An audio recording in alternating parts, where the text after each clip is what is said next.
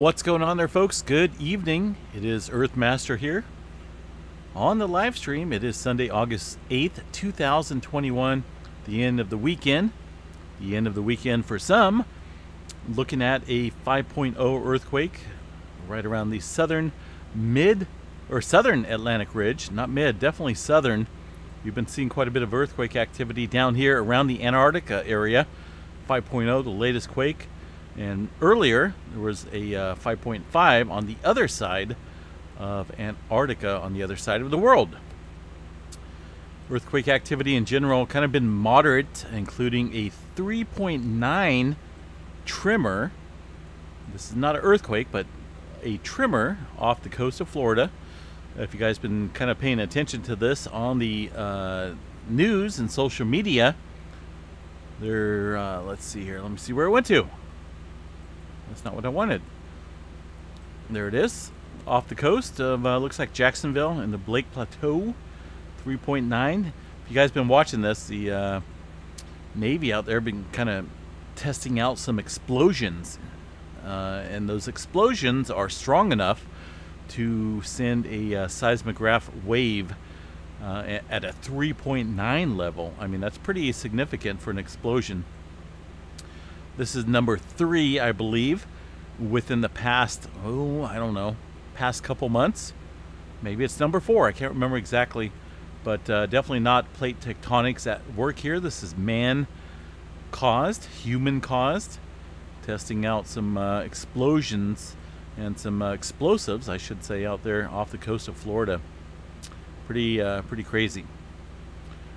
Looking at the rest of the East Coast, relatively quiet as far as the 2.5 and above. The all magnitudes do not add anything significant onto the features out here along the East Coast. Oklahoma, pretty calm. Not seeing a whole lot of earthquake activity out there today. Also, Pecos, Texas, not seeing any major movement. Just a couple threes over the last 24 hours. West Coast, Cascadia subduction zone, right? We've been watching that for quite a while. A lot of tremor being recorded up here around southern Oregon, northern California over the past few months. Getting a little bit of surface quaking. This 24-kilometer deep 3.4 struck earlier today off the coast, just actually right underneath the coast, I should say. 24 kilometers down dip, downstream within the Cascadia megathrust area. And there was, looks like prior to that, another 1.5 at 22 kilometers. But if you look back over the past week or so, there's definitely been quite a bit of movement here on the southern end of the Cascadia subduction zone, and a lot of deep movement taking place there. As far as the rest of the Cascadia, pretty quiet.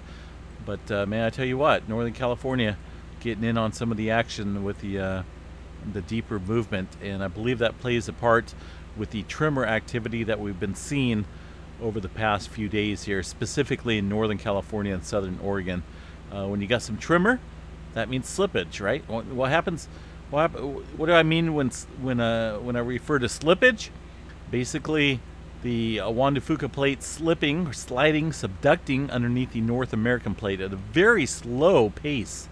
Not an earthquake, but a tremor, so to speak, kind of like a vibrational release. I shouldn't say release. Release is not it, because we're not seeing any release out here. If anything, we're building up pressure along the Cascadia.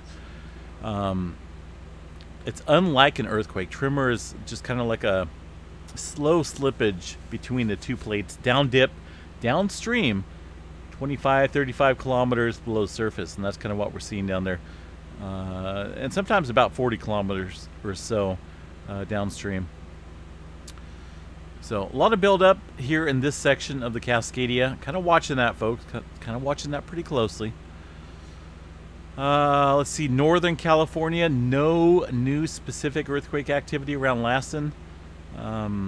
Looking pretty quiet up there. Mount Shasta, pretty quiet as well. It's just over at Lake Oroville today. If you didn't see the documentary series that I'm kind of putting out here on the channel about how the drought is playing a major effect on the California reservoirs, go check out the video I just posted today regarding Lake Oroville. It's pretty depressing, let me tell you. A little bit of movement around the swarming area of Alder Springs. It's a little area around Northern California, west of the Sacramento Valley up here in the mountains. This isn't around a fire area. Fires, no doubt we got fires up here to the north, but this is not fire caused. This is earthquake activity that's been happening for quite a few days now. We can go back over the last 7 days and see the significant swarming activity. Although the newer earthquake activity that we've seen today kind of migrating towards the southeast a little bit, kind of within that direction down here. But only three earthquakes. Looks like, well, they're all about mid-2s. Pretty shallow as well. Geyser activity, standard. Antelope Valley still seeing some movement over here in the Sierra Nevadas, eastern crest of the Sierra Nevada in the Antelope Valley section. Antelope Valley written well defined on the map. And the San Andreas Fault, a little bit of movement today. Looks like west of the Bay Area, or at least the majority of the Bay Area. Sunnyvale, Santa Clara, Saratoga down here to the south. These guys seen a little 2.4 right smack dab on the San Andreas Fault. So a little bit of movement along that major plate boundary, but other than that, looks pretty clear for the most part. The creeping section, relatively quiet. Some movement on the Pacific side and the North American movement, or the North American plate.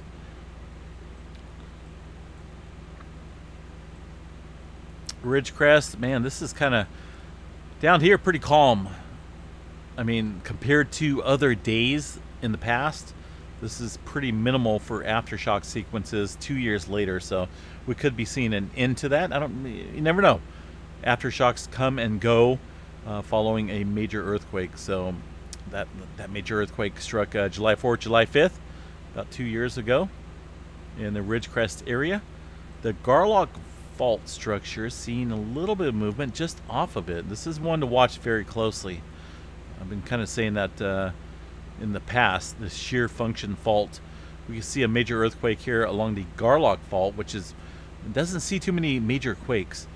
This could no doubt trigger the southern end of the Cascadia. It'd be kind of like a 1-2 punch for Southern California if indeed that does happen. But we will see what the future, see how the future plays out. Hopefully that doesn't take place there. Southern California looking pretty quiet. Not a whole lot of movement down here for the all magnitudes even map. It's scattered here and there around the San Jacinto Fault area. Salton Sea, no swarming to take note of. The Pacific Northwest, relatively quiet as well. We're not seeing a whole lot of surface quaking. I'm kind of curious to see what the tremor map is like. That was from last night. I haven't seen the current one. What do we got there? 1.9. Pretty deep. 13 kilometers up there northwest of Yakima. Volcanoes look pretty quiet for the seismic activity. Intermountain West regions quiet as well. Only a couple scattered earthquakes up through Montana and Idaho.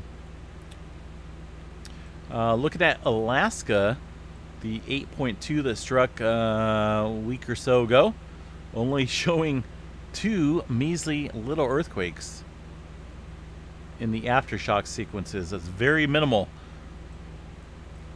Over here towards the Aleutian Islands, the western part, we did see a little bit of uptick in larger magnitudes. Not super large, but a 5.4 striking within the subduction zone of the Aleutian Trench, kind of around the volcanoes up here.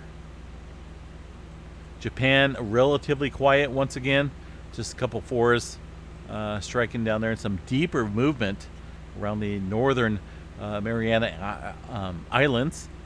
See if I can spit that out. 4.6 down there in Indonesia, some deeper movement.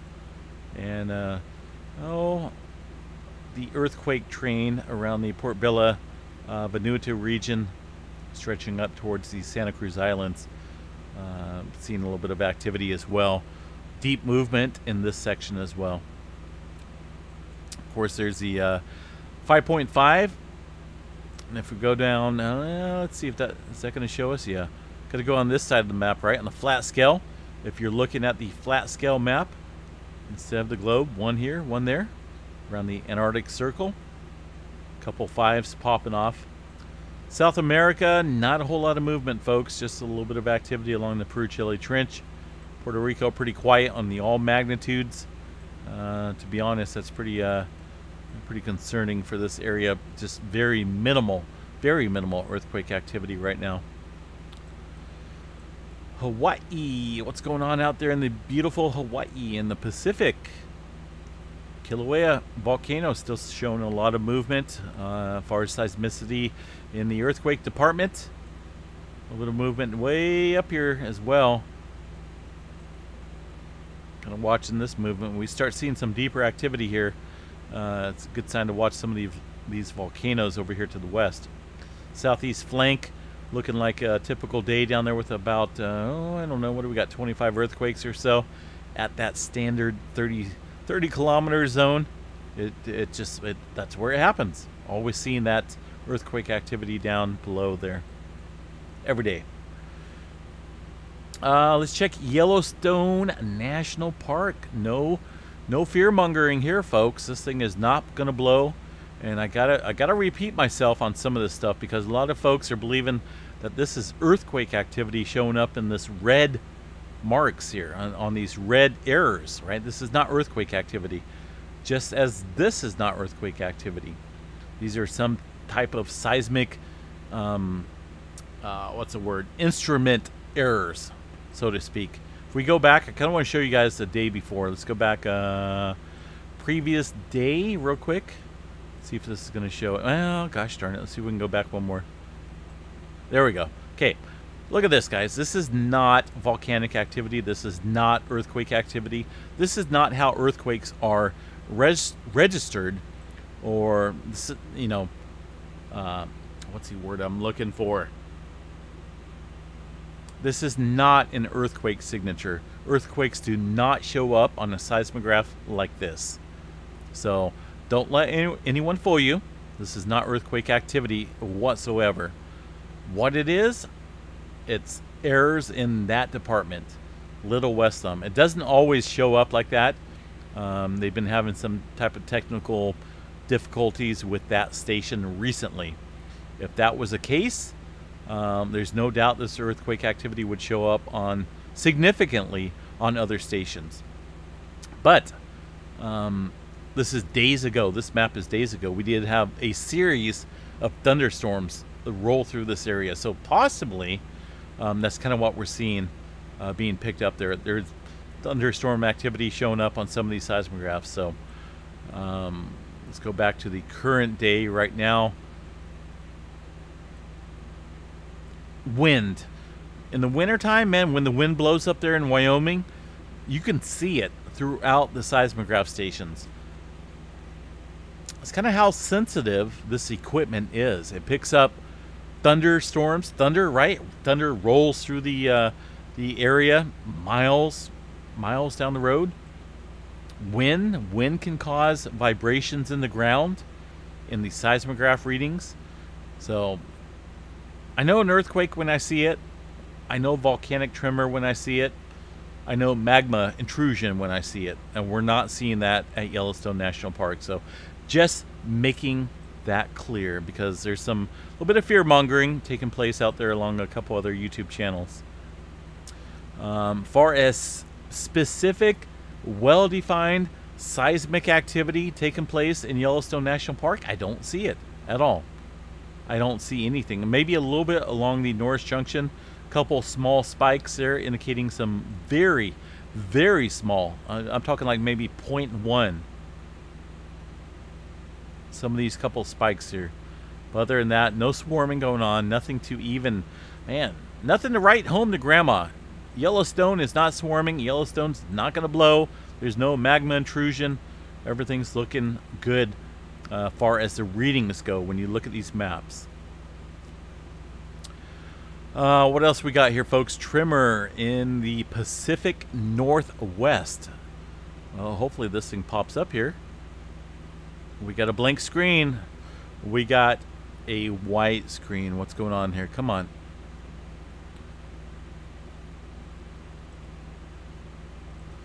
Ooh, come on. PNSN. That was kind of odd. That's very odd because normally this thing will load super quick. I never have that delay. Looking at the trimmer, wow, nothing. Let me refresh that and make sure that's okay. That was pretty quick. Nothing. There's no trimmer at all today. It's kind of weird, but it is what it is. This could explain the lack of activity kind of at the surface areas of the let's go back here, Pacific Northwest and Northern California. I mean, I'm still kind of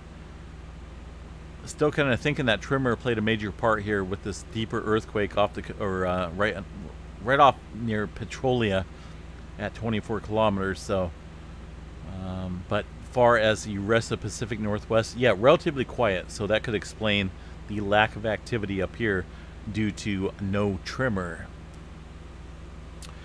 What else do we have, folks? I kind of wanted to show you guys a little bit of the fire map out here. This is from, well, today, 8 p.m. Pacific time. Kind of shows the activity up there with the Dixie Fire. The areas in the, well, in the yellow, I don't know if you guys can kind of see, this is a fire heat map from a pretty cool website, zoom.earth. Kind of shows the new activity. The red, kind of the older activity that's burned. But some of the yellow here indicating some newer activity. But don't get me wrong, this is still some heat that's being picked up. But the yellow indicating some very new activity, some spot fires. Heading towards the Susanville area. I don't think it's going to reach Susanville. Susanville is kind of on a plateau at the eastern edge of the Sierra Nevadas. Eastern edge of the Sierra Nevadas stretch about here, and then it drops off into the valley of the Susanville area. Not a plateau, but a valley area. So I don't think it's going to hit Susanville. I'd be very surprised if it did. That would be very suspicious in my book. You can see a lot of the smoke heading off to the east, northeast. Thank God that clears us up here a little bit in the valley. Still a little bit of smoke down here in the Chico, Butte County area. But definitely not as bad as it was the past couple days. Some heat up here along the coastal range. Some beautiful areas up here, man. I absolutely hate seeing the forest up here burn. I hate seeing the forest burn anywhere, but man, the Pacific Northwest, or the northwestern part of California is tremendous when it comes to beauty. Redwoods and some awesome mountain features up there. It's disgusting that we got so many fires here.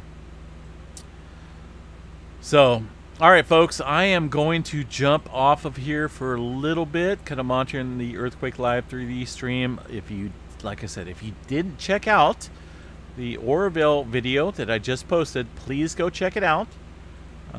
Went up there and did some video and talked to a few folks and some tourists and whatnot, and got some lake level information.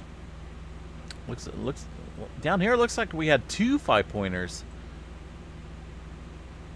so that's pretty significant down here around the Antarctica area. Of course, they've been pretty quiet, so it's their turn to get in on some of the plate movement, right? All right, guys, have a good night. We will chat you guys a little bit later, but stay safe, and of course, always be prepared. Have an earthquake plan, no matter where you're at, including Florida, I guess. And we will chat you guys another time. Stay safe, everyone. Peace.